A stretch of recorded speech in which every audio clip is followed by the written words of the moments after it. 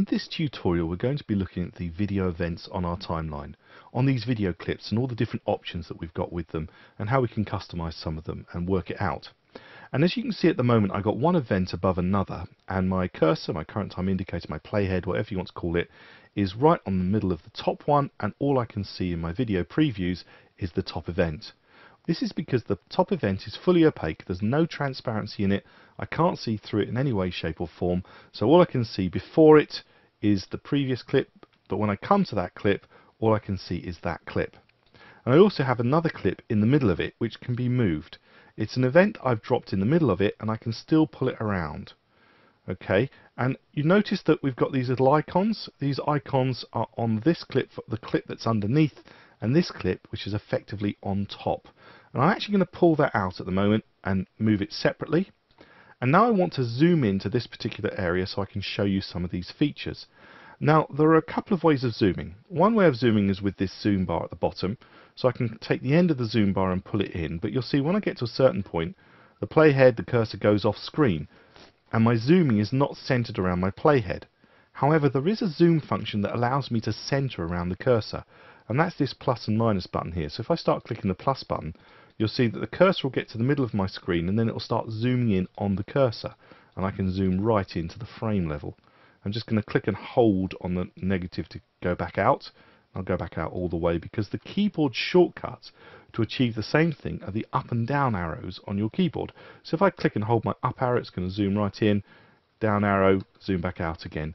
And then I can see these two events, or these whole series of events, but these two events on this particular track side by side.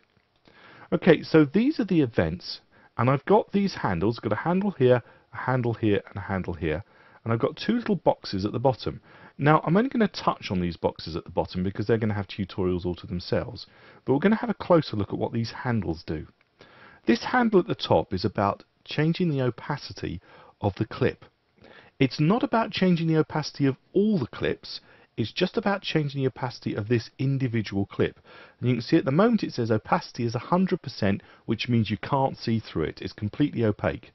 If I start to pull it down, and you look in the video preview monitor up here, you'll start to see that I can begin to see through, and at this point I'm at 48% opaque, so it's over half transparent, and I can see half of the clip below, and I can pull it down altogether and make it completely transparent altogether, so that I can only see the clip below.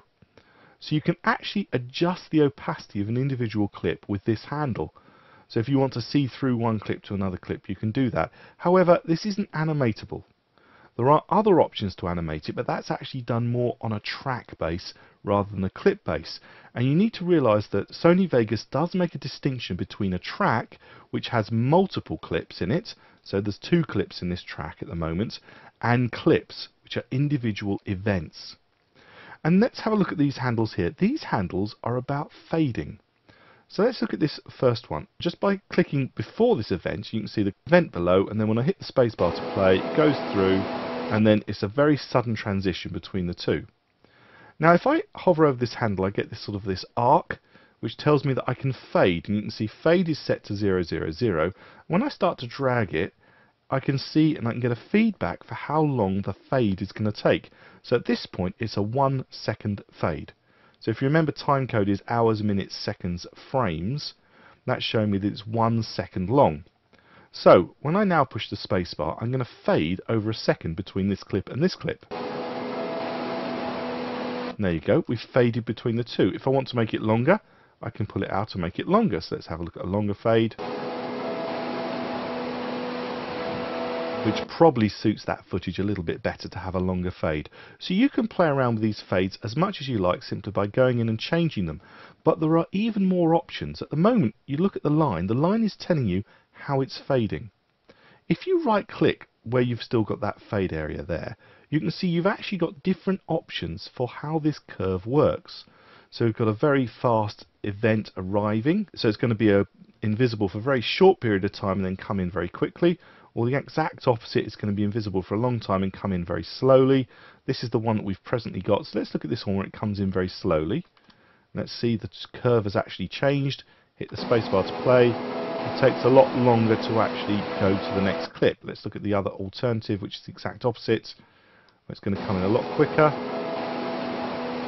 comes in a lot quicker. So you can actually change the way these events work simply by going to, when you've got the icon saying I can fade, right click, and you've got the options there. If you find it difficult to get that, by the way, if you get the clip itself, right click, you'll see that you've got fade types actually at the top. You can change the fade types that you have. Okay, so that's how you can add fades. Now I can do the same to the end of the clip. If I go to the end of the clip, you'll see that I've actually got that option as well. And I can fade this clip in, and notice it's got a different fade type to this fade type, and I can still go in, make sure I get the right place and change its fade type. And so they can be physically different. One can be different to the other, so I can have a different fade type at the end as at the beginning. But in actual fact, what I'm going to do is I'm going to get rid of the fade, because what I want to do is I want to pull this clip over this clip to create a crossfade. So when I drag this clip over, notice at that point I get a little purple or lavender or magenta mark, which is saying you've reached a second, which is the optimum period of time for a crossfade. I can still go further and make it longer, but when I get that magenta line, it's saying optimum level. So if I click here and play, you'll see that I've got a crossfade between the two. Now that's a crossfade between the two items. Now, if you right click on it, you can actually have different types of crossfades. So we can see that we've got this type here where it stays high for a while and goes quickly to an end, but you can change the way these crossfades work. So you can have all kinds of different crossfades. So click this one here and push play. So that's more of a filmic crossfade. So you can just see, again, if you can't get it, you can actually go to the clip itself and you can choose whatever crossfade you like. So you can either get to where you've got the little crossfade or the little fade icon, and then you'll get it here, or if you struggle getting hold of that, just go on the clip, right click, fade, and you've got different kinds of crossfades that you can actually apply. I'm going to go back to the default, which I think, if I remember rightly, was that one there, and we'll stick with that one, and that's the default clip crossfade. So you can create crossfades as simply as sliding one clip over the other one, and it's non-destructive. So if I was to move this clip completely over the top of this other clip, I haven't lost the data below. I can still play the clip and I'm going to end up with that type of look. I could have crossfaded this one in.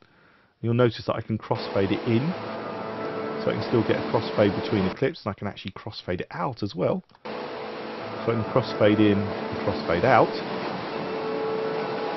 So there's an awful lot I can do, or alternatively I can just drag the clip to the end, and I need to undo these fades that I've actually created here and here. So you can see that there's an awful lot you can do to crossfade and move between these clips, and you get great feedback telling you when you've reached the ideal place for a crossfade to start and stop, which is usually about a second, but of course the choice is entirely yours. Now the other items we've got, this one here is to do pan and crop, and when you click on it, you'll see I'm going to double click on this header here to set it out. That's actually filled the whole screen. So I'm going to pull that out and hold the control key, and that's actually a little bit too big even for me, so I'm just going to pull that in a bit to make it a bit smaller. So there you go, that's a pan and crop, and again I've done the same thing, so hold the control key to keep it from actually docking if you don't want it to dock. I don't want it to dock. And we can actually pan and crop, which I'll do in a different tutorial, and even animate it.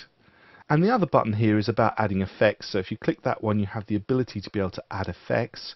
So if I wanted to add in something like, I don't know, what should we add in? We can add in, we can turn it into black and white. So I can select it and I can either add or double click to add it in. It's added in an effect. You can have up to 32 effects, by the way. So I can add that in and click OK. And it's added in as an effect on the clip. If you want to get rid of it, by the way, you select it and hit this button to get rid of it. And if I want to see what it's like before and after, I can turn it on and off with this little checkbox here. And I can also blend it with the original to bring some colour back in if I like. So I'm going to get rid of that at the moment and just exit off. So that's a quick look at the actual events and how we can fade them. On the audio events, you've simply got the ability to turn up and down the volume for the clip. It's called gain. And when you pull gain down, you can take a clip and you can actually see the waveform has disappeared. So when I go up, you can see the waveform at its fullest. Then I can pull the waveform down for the individual clips. Now, you can change the opacity for a whole track and the gain for a whole audio track as well. But this is simply event-based or clip-based by playing with these handles to change the opacity and to change the volume or the gain of the individual clips. I hope you found this useful. My name's Andrew Davis, and in the next tutorial we're going to be looking at some of the features down here in the timeline that help us to navigate a little bit better. Thanks for watching.